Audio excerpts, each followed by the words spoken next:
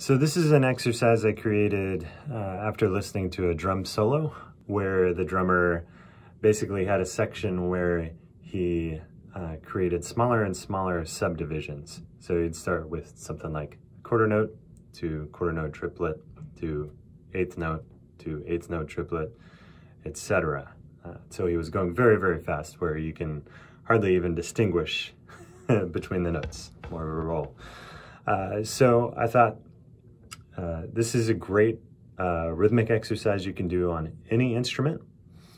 So I created an exercise on piano whereby you just take a C major scale, and we'll do a 4-octave C major scale starting with quarter notes and then quarter note triplets and then eighths and then eighth note triplets.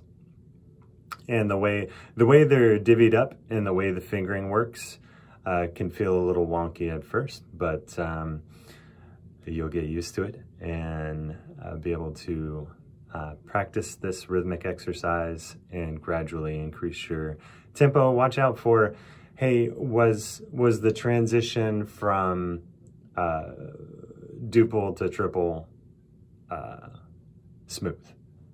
So I'm just going to keep time with my left hand, and I'm going to start this on the C below middle C.